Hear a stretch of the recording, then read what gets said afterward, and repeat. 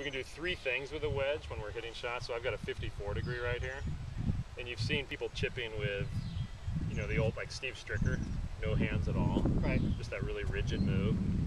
So that's no wrist action at all. So one of the ways you can chip, and it works really well for a little delicate, like if you're right here, that shot works pretty well. So that's the no wrist action shot at all.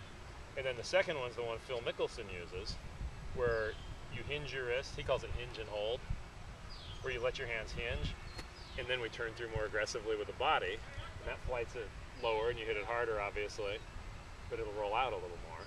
And then the last one is hinge and unhinge, is we can take the same club and we can hit 3 totally different shots with it. Oh. And it's pretty fun. I've been playing around with it recently after seeing it demonstrated to me.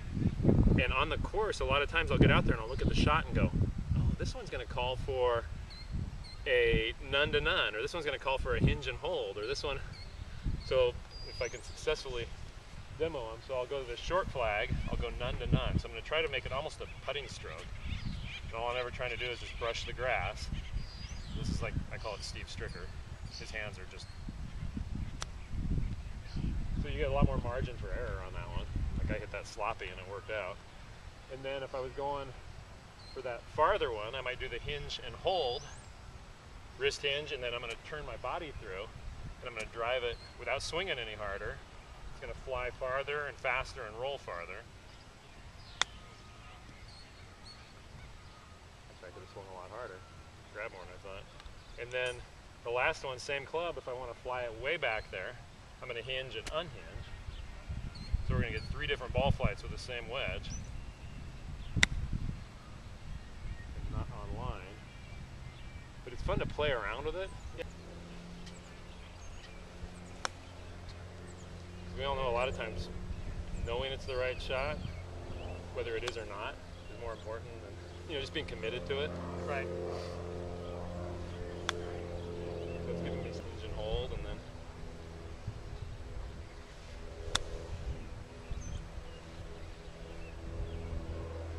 Oh yeah. That is a difference. it's strange how different the wedge will react. I can even do that hinge and hold and hit a low 60.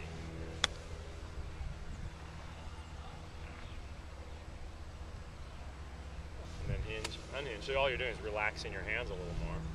This one definitely makes it go farther, but it'll land softer too, because you're going to add a little loft.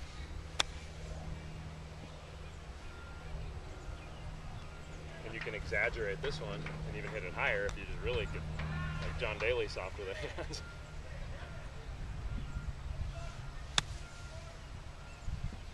Full hinge and unhinge with a 52 degree. Shaft be pointed, because I have a tendency to get everything this way. Right. And you know, I know that if I adjust or start to, you know, dial that one differently, like if I do this, you get the hands back. I always feel like I'm going to snap hook it.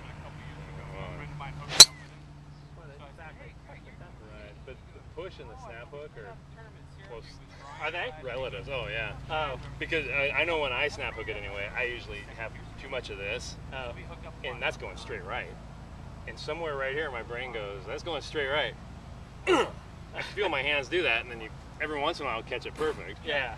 Like, whoa, that was a good catch.